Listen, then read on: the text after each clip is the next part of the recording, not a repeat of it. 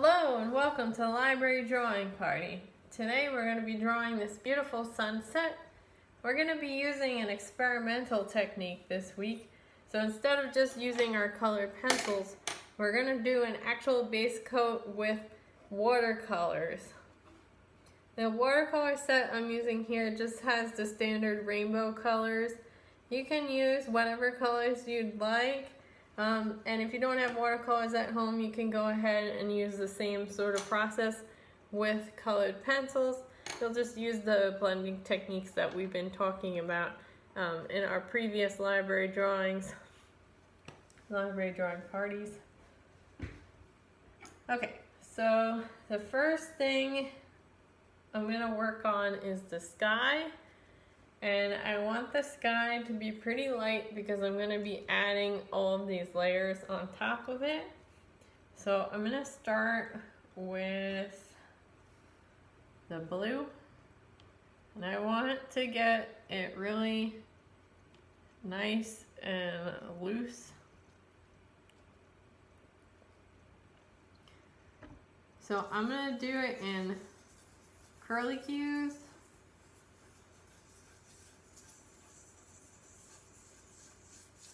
Because I want to leave some white for the clouds.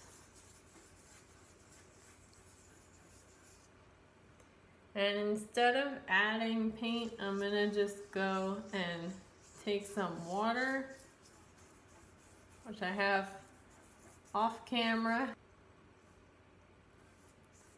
Alright, I have my blue base coat. And then I want to have some red, so I'm going to do red along the horizon line. Then let's have it swoop up.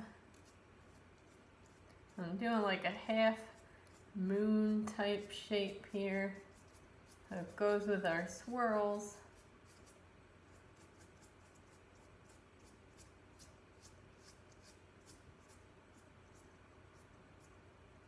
You can make the sky as smooth or as dramatic as you'd like. If you've seen a really cool sky lately, you can take a picture of it and recreate that here.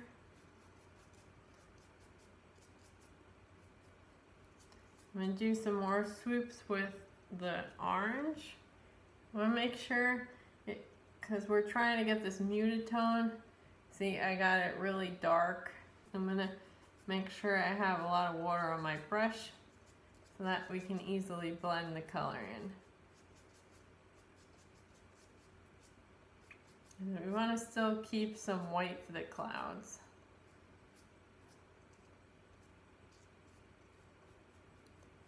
I'm going to actually push some of the orange down into the red so that it keeps it nice and vibrant. You can even add a little touch of red. A little bit goes a long way with watercolor. Alright, we have our red, we have our orange. I want to put in a little yellow. You can see in my sample here we have some yellow. I'm not going to try and get it exactly like this, because every sky is unique and different, but we can still use that rainbow effect. That's so beautiful in a sunset or a sunrise.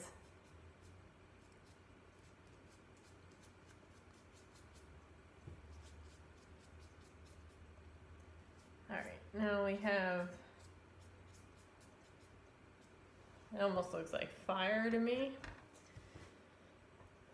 So I think it looks cool and dramatic, but I don't quite want a fire. So I'm going to add in some blue, mix that in.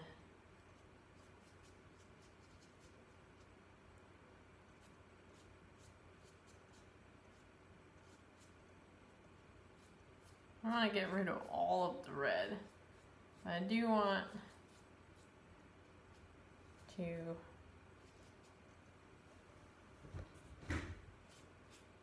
make it a little bit less bright.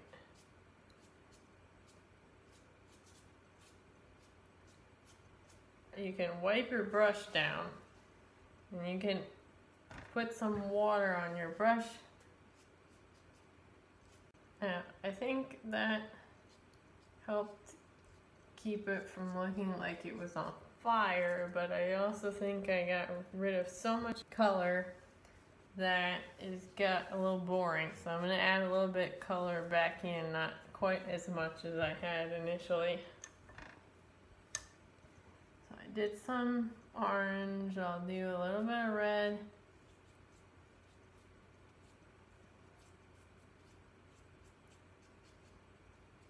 Can have it go in the opposite direction too. Too bright, you can add some water and blend it, and then it'll tone it down a bit.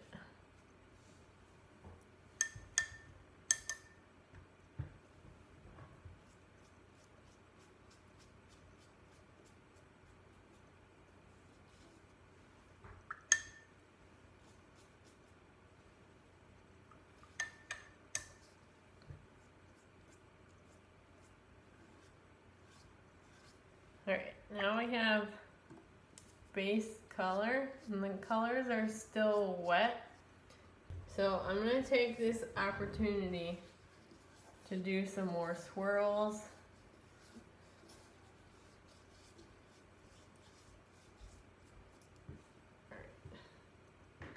That's pretty good for our base coat. It's not overpowering. The one thing I want to do is I want to add a little bit more yellow in the middle here, because this kind of got a little blurry.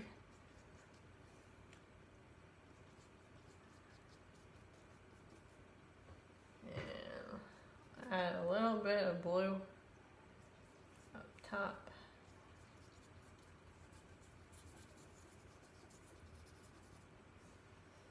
Alright, that was a lot of blue. You just gotta adjust it as you go along. I'm gonna go off the edges here. Make sure that the whole page is getting covered.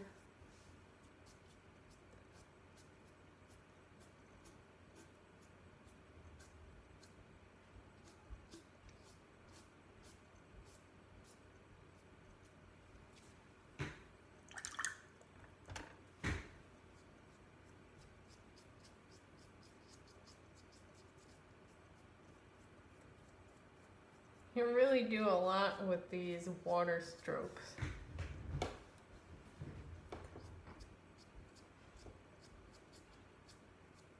You can change the direction of the stroke and adjust the coloring. Okay, I'm adding a bit more yellow. Alright, I'm pretty happy with my Skies base coat. Now, let's do that in reverse for the lake. Alright, I want to start for the lake, because I want it to be peaceful. I'm going to start just putting water over the paper to get it nice and wet. This way we'll be able to blend the colors without putting too much ink in one spot. Since the paper was already wet with water, that little dab, I was able to go over the whole thing. Okay, so I have my lake base now. To get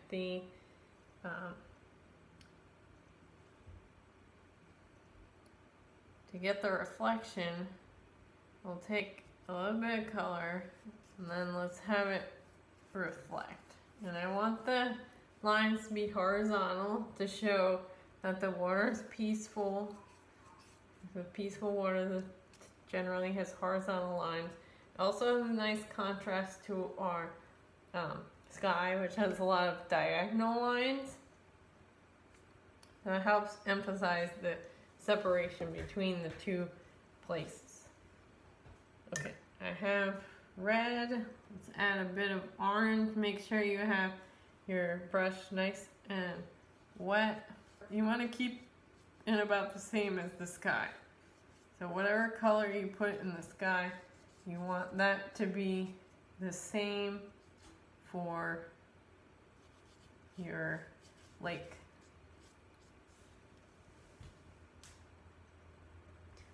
Okay, and I'll put some yellow.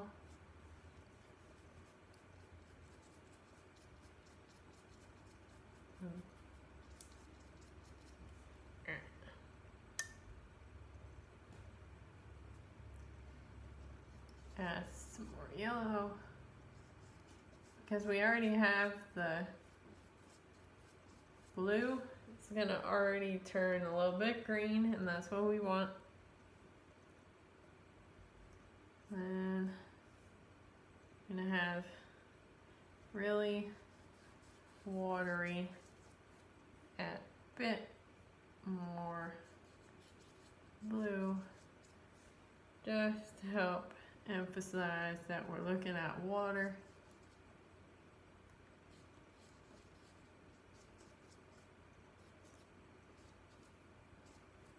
Alright, so we have our sky, which now that it's starting to dry, you can see that the colors are really starting to take shape. And then we have our lake. So now what we want to work on is the hills and the shrubbery in front. So let's do the hills first. So this horizon line is going to be green. And this we want our brush to be as dry as possible because we really want that green color to show up. And our paper is already wet, so as long as there's some pigment on the brush, it should show up on the page without having to add water.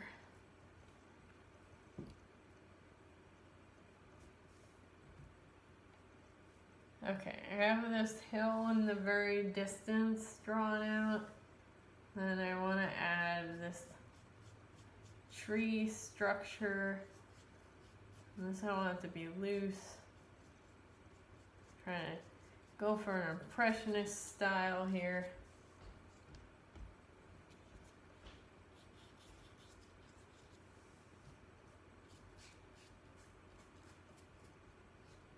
Now we can see that it left a little bit of white space over here. So this white space, you will need to put a little bit of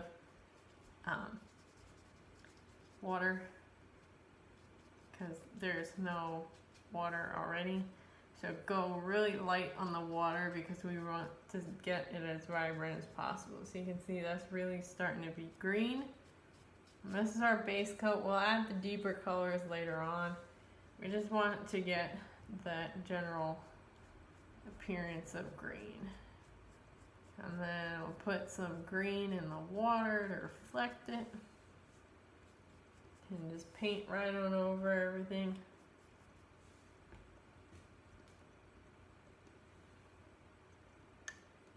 Alright, now once we clean our brush, we'll take our blue and really emphasize those shadows.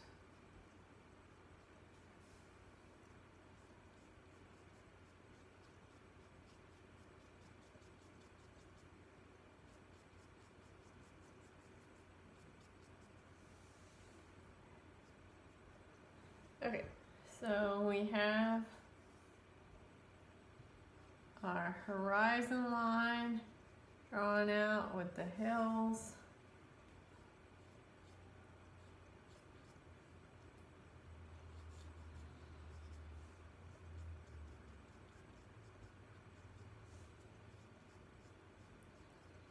Okay, next step, you want to make sure you clean your brush for this part because we're going to be going from that dark color to the shrubs in the front.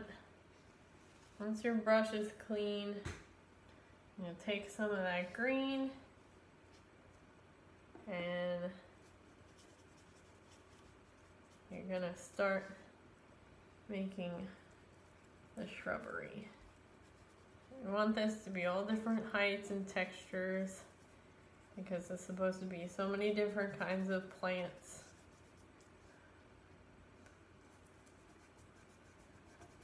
When we start drawing with the colored pencils, we'll add in some more texture.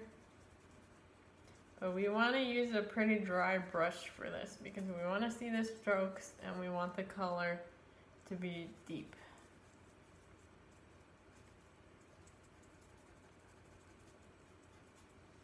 And then it fades out as it gets further away because the majority of the leaves would be towards the bottom. And then there would be a couple leaves out towards the edge, but not nearly as many as the bottom. The other thing we want to do is take our blue and put some blue in the bottom for extra shadow, emphasize the depth of color.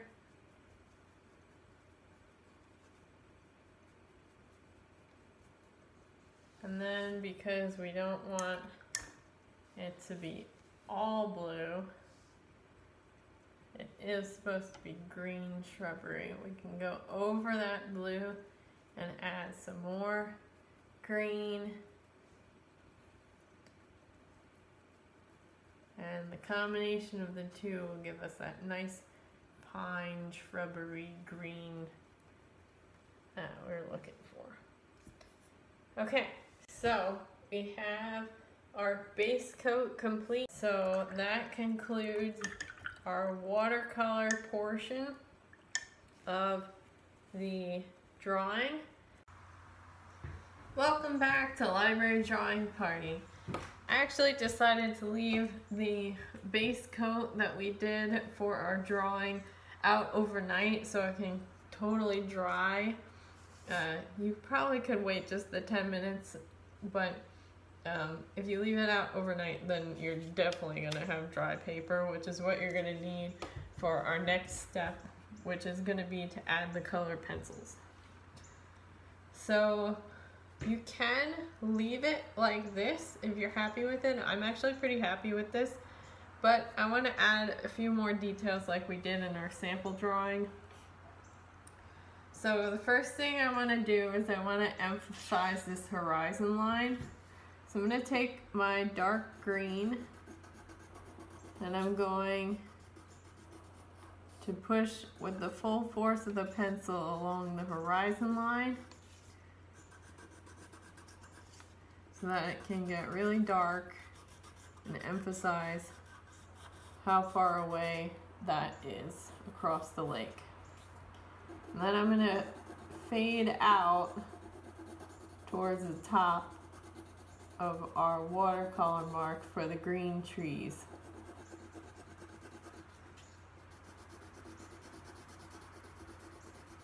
This adds a little bit of depth of color, but since we already have the green base coat underneath, we won't have any white. We'll just have the watercolor green. Okay, and then for over here, and this sample drawing I did some cross hatching, so I did some lines, straight lines going diagonally, and then I did straight lines going diagonally the opposite way.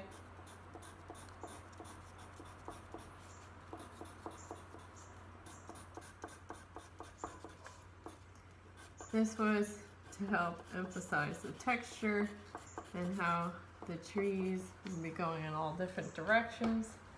And then I'm going to add just some free-form lines too, so it doesn't have too much of a pattern.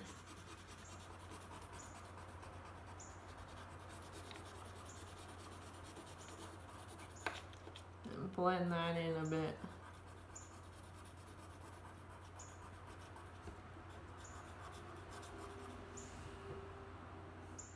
Okay. Now, I want to do a little bit of reflection with the green. I don't want to do too much green because it's already a lot of green in our reflection. So I'm going to use the blue. And with the lake, we want this to be a peaceful lake, so our lines are going horizontally, mimicking the horizon line.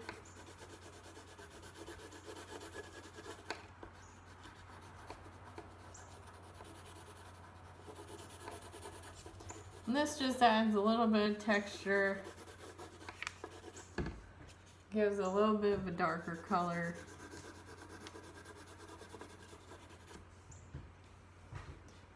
Okay, the next step, I want to work with those same two colors.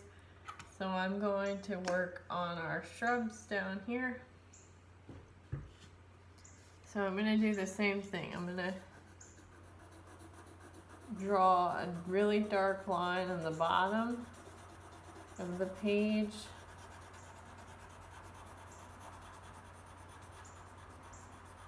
Because our light source is coming from above. And then I'm going to do some more cross hatching. So I'm doing some diagonal lines now, and then I'm going to do some diagonal lines going the opposite way. Let me extend that out a bit for some of these pieces that are not quite so close.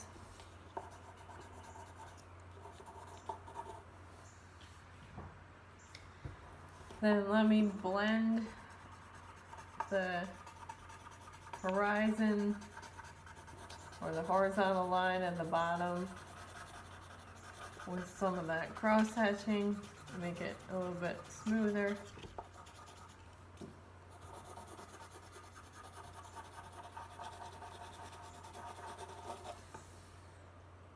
Let's add some unique lines.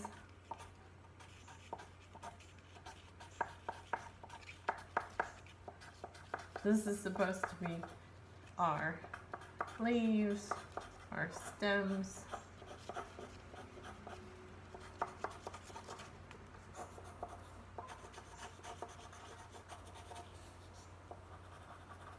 You can add some leaves. I'm going to add in a few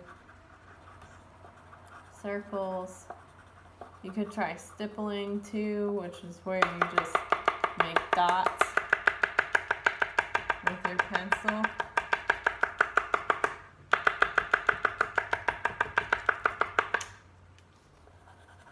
I'm going to do a few more circles, help mix it up.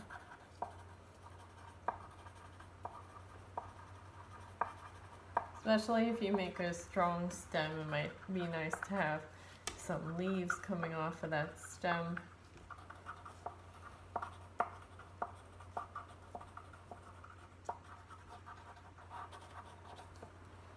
Okay, I'm going to take that same blue that we were working with for our horizon line. I'm going to add a bit of that, or for a reflection, I'm going to add a bit of that into our shrubbery. Help bring out the deep, rich green. Okay, so we did our trees, we did our shrubs. Let's work on the clouds. Now, if you have white paint at home, white acrylic paint, you can go ahead and use that. If you don't have white acrylic paint, you can try using white correction fluid from your office supplies. So I'm going to be using that now. And you just want to have some unique clouds.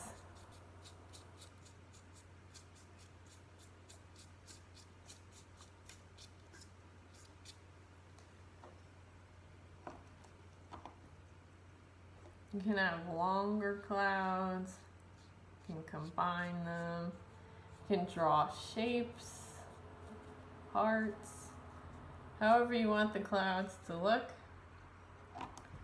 And then, since we reflect everything in the water, let's put some clouds in the water. But you're going to want to keep these clouds going horizontal as opposed to our diagonal clouds, so that you can still maintain that peaceful, calm lake that we were working so hard to create. Okay, now that we have some clouds, let's go in and add some colored pencil to that to help emphasize all the different colors we put in and help blend it together. So I'm going to go right by the edges of the white and use our colored pencil to go around the edges and help blend them in to our watercolor color.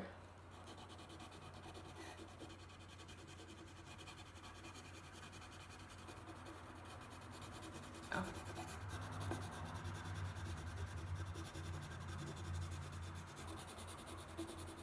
If you want the tone to be muted, you can omit the colored pencil, but I like the bright colors. Helps make a more dramatic sky. Okay, added my blue. Let me do some yellow.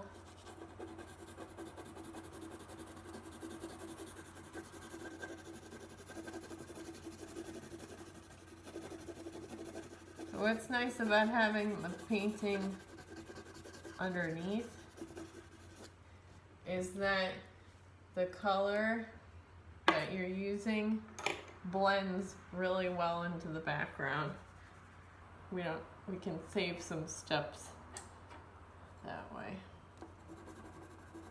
Alright, I'm gonna add some orange now.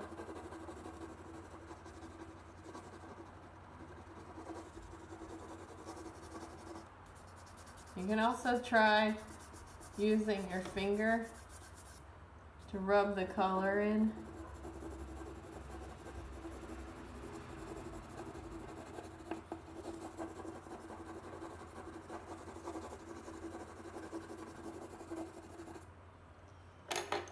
This one is a little less blended, so I'm going to add some of the yellow on top. I'm going to use some of my eraser. Okay, that looks pretty good. Alright, and then finally let's take the red, add some red back in. I'm going to put in some red highlights by our horizon line trees. Okay, so we have our sky. Again, you can make the sky look however you want. If you saw a cloud formation that you really like, you can create that here. But whatever you're doing in the sky, you're going to want to reflect in the water. So I'm going to put a little bit more blue towards the edges by our shrubs here. Then put in some orange.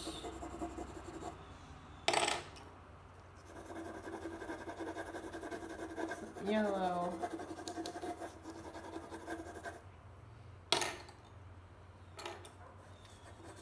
Red,